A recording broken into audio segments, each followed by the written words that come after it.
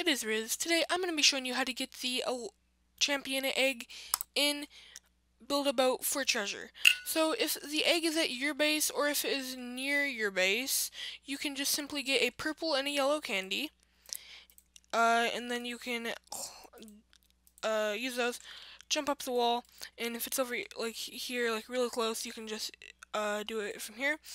But if you want to go look for it, all you need to do is you need to go in the shop, get a rocket or a different rocket, and then put it on a platform, and